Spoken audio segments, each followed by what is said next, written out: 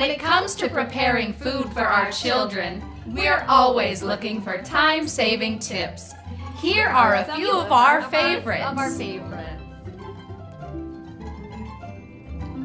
Doesn't matter how adorable the bowl, my tot always finds a way to spill her snack on the floor. So I save tens of minutes by pouring her snack directly on the floor for her. Now I have time to daydream about things like laundry and smoking. Whenever I purchase a new garment, my children instantly ruin it by smushing their food into it. I save hundreds of hours by doing it myself.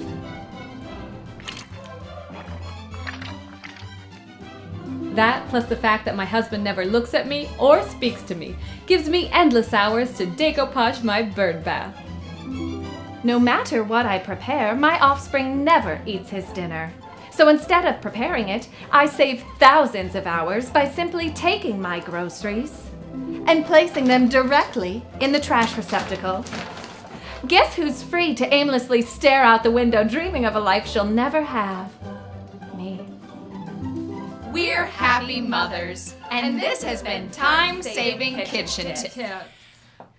We got the script a long time ago. Jeez, Barb.